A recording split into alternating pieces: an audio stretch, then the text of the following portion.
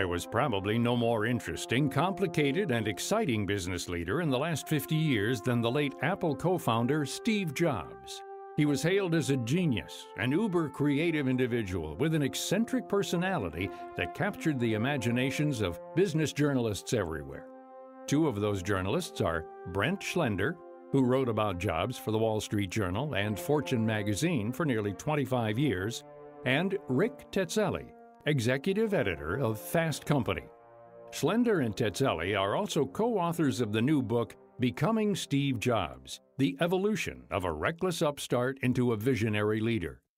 We spoke to Tetzelli about Jobs and why they chose to look at his life and his work as an evolution. He's often drawn as half genius, half jerk from birth. That's not accurate. He changed a lot over time. The other reason that we called it Becoming Steve Jobs is because Buddhism was an important part of his life early on, and there's this idea there that you're constantly in a state of becoming. You know, you're never sort of one fixed person. You're always evolving. My co-writer, Brent Schlender, knew Steve for 25 years. He covered him for the Wall Street Journal and for Fortune magazine, and he felt that was true of Steve. He believed that Steve had changed more than any other businessman that he covered. Tetzelli says that they didn't spend much time on Jobs' childhood, but instead chose to concentrate on his business life with Apple and beyond. He says that when Apple began, Jobs' management style got results, but at a steep cost to his workers and the company. In his first incarnation as Apple's leader, he was actually only CEO for 2 months. He was a very divisive figure there. His brilliance was in leading small groups of people and motivating them through a really aggressive, harsh management style that burned them out. People, after the Mac was done, those people didn't do a lot of great work at Apple after that. In 1985, Jobs was sidelined at Apple and left the company. Tetzelli says that his removal was not a happy time for him as he traveled the world. At first, he was in agony. We spoke to a couple of people who worried that he was suicidal. One woman, Susan Barnes, who was the chief financial officer at Next and was the financial leader of the Mac team, said that he called her from overseas. He took some time that summer and traveled around Europe.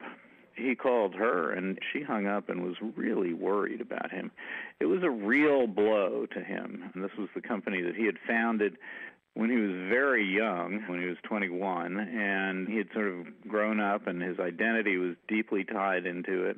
And he'd been told he wasn't good enough for it anymore. He wasn't good for the company. He came back from his trip, saying that he had learned from his time at Apple how not to manage a company. Tetzelli says, though, that when he started Next, another computer company, he was making a lot of the same mistakes. The management style was part of it. He was also spendthrift. Startups thrive by it being a small group of people working on a tight budget and being incredibly smart about what they're doing and effective and efficient. He had big money from the beginning, his own money, and then he had $200 million from Canon Computer, and he had millions of dollars from Ross Perot. So there was an expenditure problem, and he had grand visions. He told Brent that he was building a payroll system for $1 billion company, but his company never recorded more than $100 million in sales. The Next computer was geared toward education and business, but Tetzelli says it was too expensive for the education market, which wasn't that big in the first place. Tetzelli says that the Next computer cost $7,000 to buy and didn't do much more than the $2,000 workstations on the market. When he left Apple, he took 5 key employees with him, and one of them was a man named Daniel Lewin, who had been central in setting up Apple's sales to the education world. And Lewin tried to do some of the same things he had done at Apple. But he was undermined in the sense that he told the schools that Next was going to create a cheap computer. It didn't do that. He told the schools that they would get their computer in 2 years. They didn't come close to matching that deadline. Steve just really missed a lot of signals at that point. But luckily, the failure taught him something, and he did take it to heart. Jobs' real love was Pixar, the animation company that created films in the Toy Story franchise, Finding Nemo, Cars, The Incredibles, and Up, to name just a few. Jobs invested in Pixar before it became the success that it is today and served as its chief executive. Tetzeli says that his relationship with the staff at Pixar was much different than it was at Apple and Next, and it forced him to sit back, watch, and learn how to foster creativity in others. He learned so much by watching Pixar, and the thing is, he had to watch Pixar. He couldn't meddle in the details at Pixar because Pixar was run by and still is run by a very, very strong manager named Ed Catmull. And Catmull kept Steve at arm's length. Even when the company finally got around to making movies, Steve was not allowed into the meetings where the directors and the animators critiqued the dailies or the stills, what the animators had produced. He was always kept on the outside, so he really had to watch Ed Catmull brilliantly manage a group of creative talents. So was it good that Jobs was sidelined at Apple? Tetzeli says probably, especially when you consider how the company took off again when he returned. Steve and his crew, they always had made the software to go with the hardware. They made the whole widget, as they said, and they started to make applications, and they made one for movies. It was a good piece of software, but his execs said, Steve, we're missing the boat here. Movies is not where the action is. The action is in music. And it took him a little while, but then he's like, oh, you're right. And so then he had this great management team, and they could turn on a dime, and they started making iTunes software. And that led eventually to the iPod, and that eventually led to the online app store. And so even though it's a big departure from just making a computer, it does follow naturally. And that's what Apple is known for today, the experience, as much as the actual product of iPhones, iPads, iPods, and the apps that make them work. No other technology company has consumers willing to wait outside overnight in all kinds of weather to be the first ones to buy their next big thing, the way Apple does. And that was, in large part, because of Steve Jobs' work.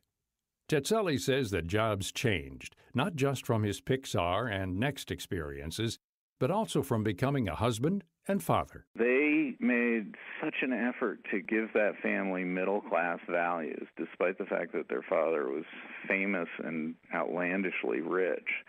And we talked to neighbors, and we talked to people who had known them for years and years, and the consensus is they did a pretty good job of doing that. And that softens you, and it softened him, too. Jobs died from complications due to pancreatic cancer in 2011. But Tetzeli says his legacy lives on in the way Apple has progressed into the consumer market, bringing innovative products like the iPhone to the public, and the way he changed business around the world. His legacy is that he put the power of mainframes in our hands. The iPhone is a transcendent object. It changes everything, really. It makes powerful computing mobile. I also think that the fact that things like design are now part of the common corporate vocabulary, that's a result of Steve Jobs and Apple. Quality, customer service, our expectations of those things have grown tremendously because of the quality and customer service we have received from Apple over the years. So I think his impact on the economy and corporate culture is truly, truly significant. You can read about the evolution of Apple co-founder Steve Jobs in business and in life in Rick Tetzeli's and Brent Schlender's new book, Becoming Steve Jobs, available in stores and online, and at becomingstevejobs.com. You can read more of Tetzeli's work on his company's site at fastcompany.com. For information about all of our guests, you can log on to our site at viewpointsonline.net.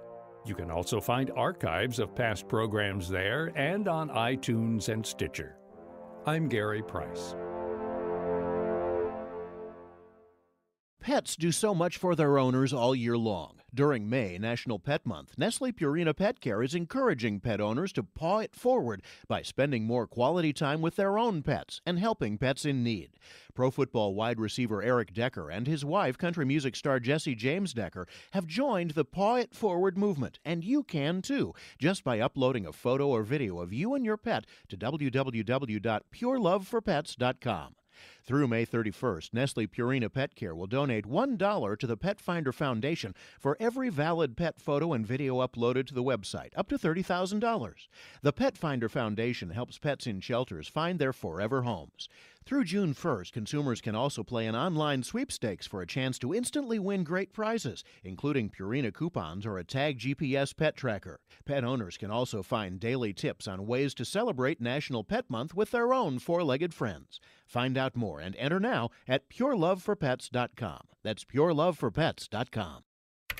What are you doing? Looking for the best hotel value in America. That's easy. It's America's Best Value Inn. Really? Sure, they have over 1,000 hotels across North America. Okay, that's good. They offer free Wi-Fi, continental breakfast, and HBO at most locations. That's even better. And when you join their free value club, you get 15% off, room upgrade, and late checkout when available. You're right. America's Best Value Inn is the best hotel value in America. Book a room today at abvi.com.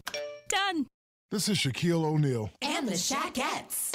Reminding you that anytime is a good time. Good time. For the cooling, drying, fresh scent of Gold Bond powder spray. Like after the gym. Or a crowded elevator ride. Or golf. Or working with farm animals. Or a hard day's work. Like sportscasting. You said it, ladies. Stay cool with Gold Bond powder spray. Stay cool with Gold Bond.